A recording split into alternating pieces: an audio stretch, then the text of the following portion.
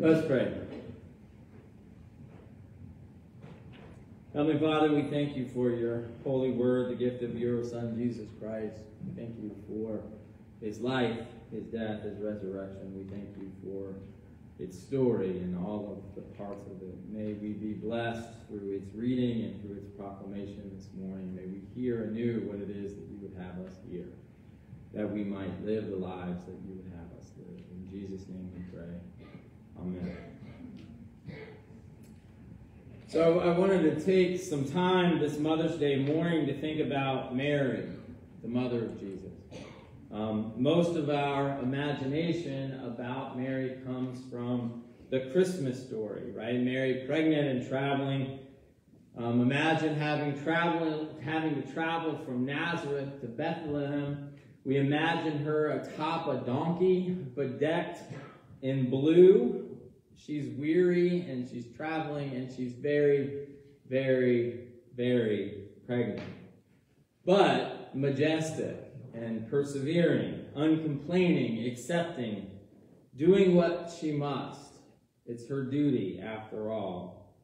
It's captured in song, I think, best by Amy Grant, her song, Breath of Heaven. Listen to some of these words. It's how majestic, right? I have traveled many moonless nights, cold and weary, with a babe inside, and I wonder what I have done, Holy Father, that you have come and chosen me now to carry your Son. So in that, you see this sense, what have I done? And again, it's a gift of grace. It's to be chosen, it's to be called. And to be called is to be loved, and to be loved is to never be abandoned. But yet, that's quite the ride. And she's willing to take it. She says, I am waiting in a silent prayer. I am frightened by the load I bear. In a world as cold as stone, must I walk this path alone? Be with me now. Be with me now. God, be with me. That's what she's asking. To not be abandoned again. To have God be with her. But yet there's the world as cold as stone. And we get the image of the stone and the empty tomb. Or at least the tomb and the stone. That whether it would be rolled away. And then that wonderful chorus, breath of heaven, hold me together, be forever near me, breath of heaven. Breath of heaven, lighten my darkness, pour over me your holiness, for you are holy, breath of heaven. The beauty of that chorus is that it connects us with that. Like we're on our journey, on our struggles, on our persevering roles, we ask for the Holy Spirit, that breath of heaven, to come into us just like she does. And so the chorus kind of draws us into her and her experience and how it's similar. Do you wonder as you watch my face if a wiser one should have had my place? She says. Almost evokes Moses, right? Like, I have no gift of speaking. Who am I that you would call me? Am I worthy of this job that you're calling me to? But in the moment of doubt, she says, but I offer all I am for the mercy of your plan. Help me be strong. Help me. Again, slowly taking off any control that she has. Help me be strong. Maybe I can't be strong. Help me be. Just help me exist. No, just help me. Whatever happens. Help me. Again, breath of heaven, hold me together, comes from that. So Mary, humble and strong in spirit, if not in body. The breath of heaven is in her. She's not sure what she's going to expect as the bearer of God, but willing. And we see all of that coming through in the Annunciation text that Coralie read this morning, right? How can I do this if I'm just a virgin? That's the least of the problems she's going to have to deal with. Believe me. I am the Lord's servant, Mary answered. May your words to me be fulfilled. That's the final line that she speaks there to the angel, and the angel leaves. I am the Lord's servant. May your word to me be fulfilled. That's enough. And that brings us to our second of the famous so perfectly written modern classic songs imagining this moment of Mary. This is sung by everyone who's ever wanted to sing. Mary, did you know that your baby boy would one day walk on water? Mary, did you know that your baby boy will save our sons and daughters? Did you know that your baby boy has come to make you new? This child that you've delivered will soon deliver you. Mary, did you know that your baby boy will give sight to a blind man? Mary, did you know that your baby boy will calm the storm with his hand? Did you know that your baby boy has walked where angels trod, and when you kissed your little baby, you've kissed the face of God? Mary, did you know that the blind will see, the deaf will hear, the dead will live again, the lame will speak, the lame will leap, the dumb will speak the praises of the Lamb? Mary, did you know that your baby boy is Lord of all creation? Mary, did you know that your baby boy will one day rule the nations? Did you know your baby boy is heaven's perfect lamb? The sleeping child you're holding is the great I am. Mary, did you know? The thing is, Mary does know all of that. That stuff was the easiest stuff that Mary would have to come to terms with in her life, right? All of the fact that her son is the miraculous child of God, capable of doing wonders. Once you've been miracled pregnant, once you've been visited by an angel, the amazing, miraculous God stuff, that's the stuff you can wrap your mind around, and you can wrap your presence around. And of course, the biblical answer to all of this, all of the questions in that song are, yes, Mary did know that. That's the only biblical answer to that question. Still, the song somehow captures our imagination and proclaims the wonderful side of the idea of carrying Jesus in your womb. And it's like her Magnificat does the same thing later in Luke. She says, "My soul glorifies the Lord, and my spirit rejoices in God my Savior. For he has been mindful of the humble state of his servant. From now on, generations will call me blessed. For the Mighty One has done great things for me. Holy is his name. His mercy extends to those who fear him. From generation to generation, his mercy extends. He has performed mighty deeds with his arm. He has scattered those who are proud in their inmost thoughts. He has brought down rulers from their thrones, but has lifted up the humble. He has filled the hungry with good things, but he has sent the rich away empty. He has helped his servant Israel, remembering to be merciful to Abraham and his descendants forever, just as he promised our ancestors." So the woman says that can answer every question in Mary, did you know, with a resounding affirmative. Yes, I knew all of that. And that's pride that we see again at her second appearance in the story, at the wedding of Cana in John 2. It says, "On the third day there was a wedding at Cana in Galilee, and the mother of Jesus was there." This is Mary. Jesus was also invited to the wedding with his disciples. And when the wine ran out, the mother of Jesus said to him, "Hey, son, they have no wine." And Jesus said to her, "Woman, what does this have to do with me? My hour has yet not come." And his mother said to the servants, "Do whatever he tells you to do." Right? He doesn't say, "Go ahead." But she boldly pushes the story forward and tells the servants to do whatever. So when the servants come, he says, "Well, go ahead and fill up those things with water." And it's the best wine that they've ever had. Everyone serves the good wine first, and when people have drunk freely, then the poor wine, but you have kept the good wine until now. It's good to have Jesus at a party. At least if his mother's there to egg him on. Here Mary seems ready to revel in her son's being, her son's powers, his specialness, his uniqueness, and his singularity. That's my son, my boy. Look at my son. You have a problem, he can solve it. This is a great day for Mary. You can see her beaming.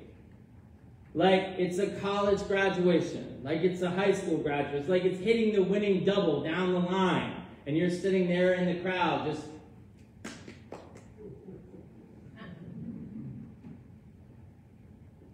The dance on stage, the play, the whatever. You see the potential of your child coming forth, and you can just beam and be excited because this is one of those days as a parent that you feel like everything is going right. And the one job you have was to bring out and let that child reach their potential, and they are on that day. This is success. This is achievement. This is the high watermark of being a parent. But then, somehow we see what happens in Mark 3. Starting at verse 20. Then Jesus entered a house, and again a crowd gathered, so that he and his disciples were not even able to eat. When his family heard about this, they went to take charge of him, for they said, "He is out of his mind." It's a different story. It's a different place in the family dynamic, but yet very real. My child, who I just saw with the most amazing potential and achievement, is now going down a road and a path that I'm not sure whether I should let him go down it. What is my mothering duty here? And we could say, well, it's just his family, it's not his mother. But later there in verse 31 says, then Jesus' mother and his brothers arrived. Standing outside, they sent someone to call him in. A crowd was sitting around him, and they told him, your mother and brothers are outside looking for you. And Jesus says, who are my mother and brothers? Then he looked at those seated around him in a circle and said, here are my mother and brothers. Whoever does God's will is my mother, my brother, my sister, my mother. Here we see the seeds being planted of the problem of being the mother of Jesus. Because Jesus is going to get himself into trouble. And how do moms do with this? How do you do with the path that your child is going to walk that is fraught with peril, but yet you know deep in your heart that it's the path that they must walk? And if you were to keep them safe from that path, you would be not allowing them to reach the potential that they need to reach, to walk the path and the steps that God has for them to walk. How do you let them do it? How do you let your son face that kind of trial? How do you not want to stop and get in the way? How do you not want to shake him and say, son, you're out of your mind. Get yourself straight. Think clearly about this. You could see a mom being very much like Peter, right? Not a son, just a friend, saying, this cannot happen. You cannot go through this. You are going to get into trouble, and I'm going to have to watch it. And how could you do this to me? When I raised you and I brought you orange juice when you were sick. I'm going to have to... Don't you have any feelings for your mother?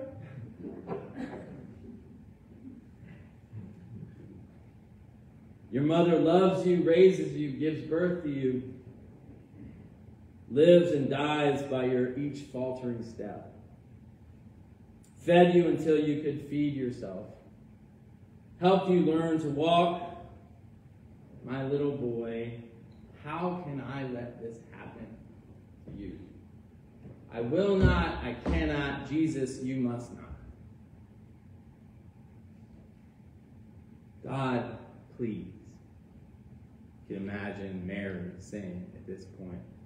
Hannah, I mean, if you look at the other mothers in the Bible that maybe Mary had enough education or enough connection to the biblical stories to see some role models of. Hannah didn't have to face this exactly.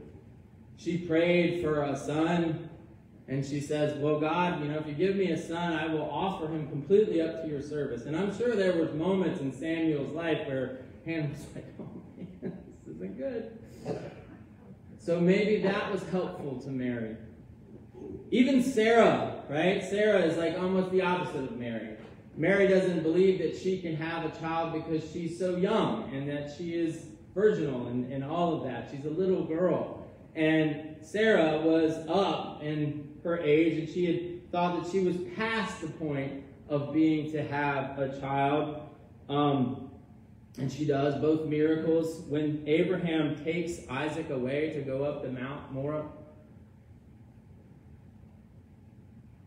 But in that case, Sarah, who we talked about in Sunday school, she's not necessarily in that story, but she's in that story. Her shadow is there on that story very much. And the key to that story is though Abraham and Isaac go up, they come back down, both of them together. You can see Mary praying to God, God, can't you do that same thing for me? Jesus prays in the Garden of Gethsemane, may this cup pass. You can imagine Mary with a parallel prayer. May my son not have to go through this. And if so, if he does, can you walk him back down the mountain to me when it's all over?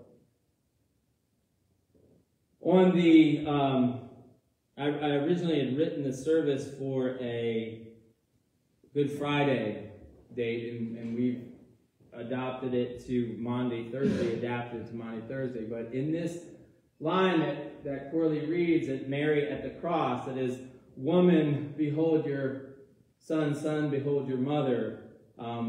That line from the cross is, I paralleled with this, and I would carry the big manger that you all have and put it there so that we could remember that the manger is very much present there at Easter, kind of like Sarah is not in the story, but yet is in the story. That manger being there. I would say, could you imagine watching your child go through with it? The trial, the beatings, the cross, because you know you'd feel every lash. You'd feel the pain, you'd cry each tear.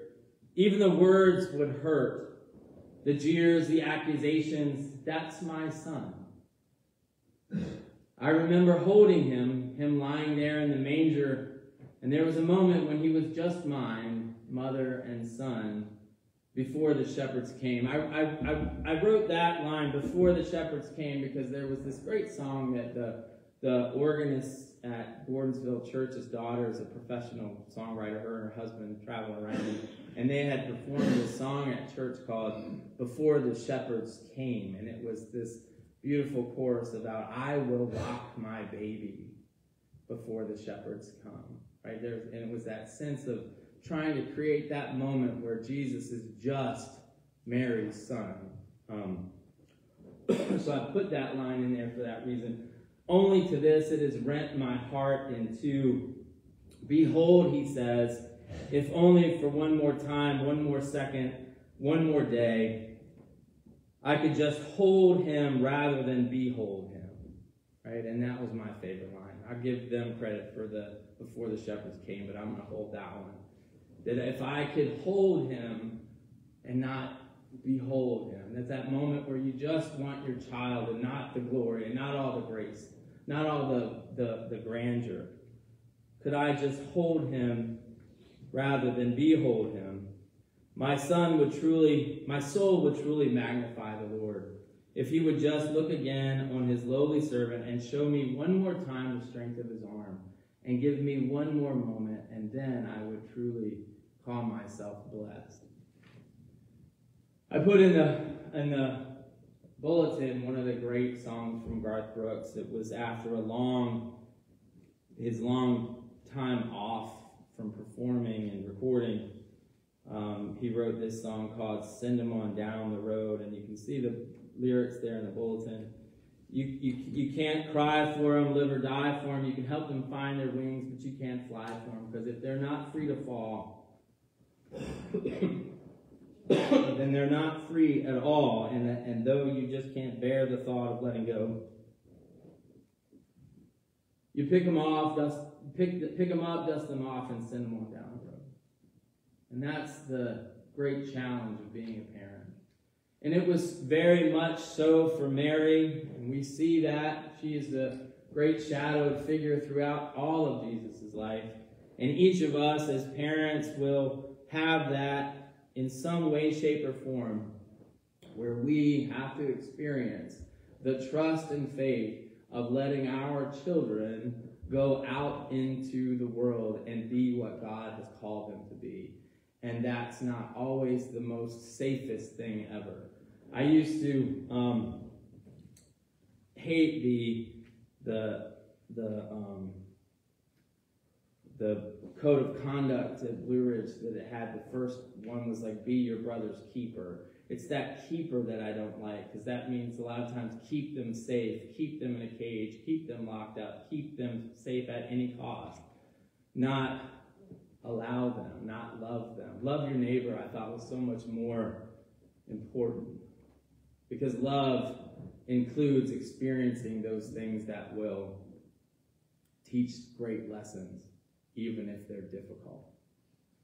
And for Mary, love included the cross and seeing her son walk up that hill, only to burst forth from the tomb on Easter Sunday. God does, just like with Abraham and Isaac, they do walk down that hill together. But it's kind of a different story for Mary, isn't it? But one whose pain is equaled and doubled and infinitely multiplied by what Easter means. And so I cannot imagine being Mary. But I thank God that we are given a chance to be parents, to be loving, to be understanding, and to have parents that will teach us that ourselves. And may Mary be that blessing. Let us pray.